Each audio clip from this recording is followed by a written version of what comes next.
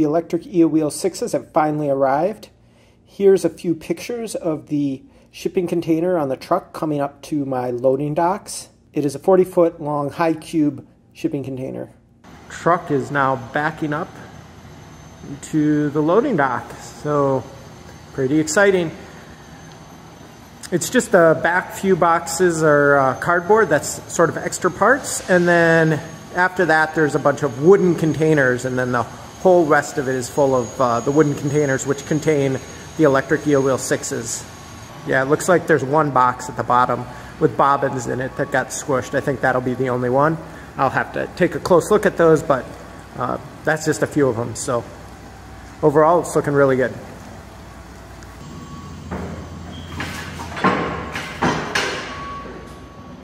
So we're just a few minutes into unpacking. All these big boxes are the bobbins. We call them discs and tubes. There was one that was broken open, but nothing there was damaged. And in the shipping container, we've got some more boxes to unload. That's going pretty easily. And then it's going to be all these wooden boxes all the way back. And those will come out easier with the pallet jack. So things are looking good so far. Well, we ran into a problem. The people who made these boxes, they made two of these that were double wide. And I can't get those off with the pallet jack. They're just a bit too big for our loading dock. So we're trying to get a forklift on the outside to load them into the loading dock. And then after that, all of them will be half this big. And I'll be able to get those off with the pallet jack, I think. Here's a picture of the forklift loading one of the double wide crates into my loading dock. These were a true pain. I mean, even with a forklift, these were hard to get out. So I'm very happy that my facility had a forklift that we could use to unload those. Whew, that was exhausting.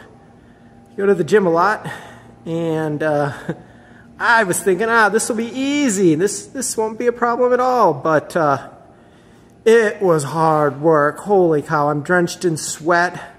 My forearms and hands are hurting, but I'm really happy I got it all loaded into my warehouse. This warehouse was really empty before. There were just a few boxes of nanos, like maybe about 4 of these wooden boxes. And now you can see that there's 1, 2, 3, 4.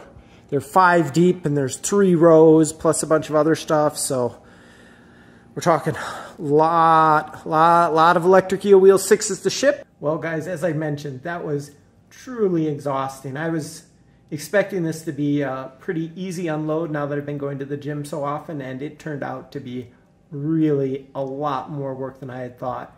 I should have really had some help here to help unload the trailers, but I managed it, and they are now unloaded, so I'm really happy about that.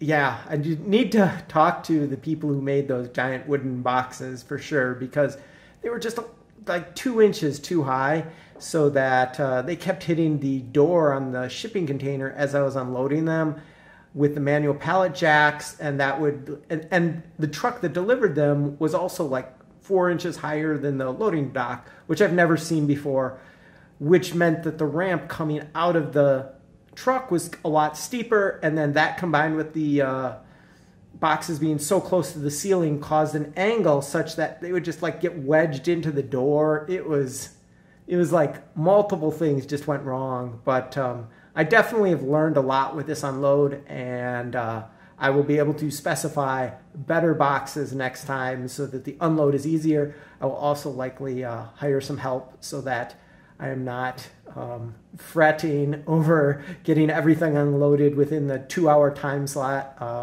I managed to do it, but just I mean, actually I was like 2 minutes over, but the trucking guy was pretty awesome. I don't know if you guys know, but truckers in the US that handle these shipping containers, they never help. It's just part of their contract. I don't blame them at all for that, but it definitely means that you have to do everything yourself. And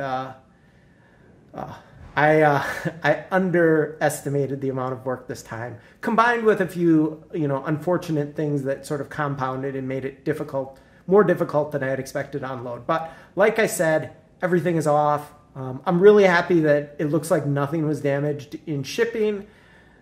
So now I just start the long process of getting the electric EO Wheel 6s ready to ship. And I'm pretty confident next week I'll start shipping out electric EO Wheel 6s to all of you Kickstarter backers. Thanks for all of your awesome support, and I'll definitely be doing some more updates as I start shipping.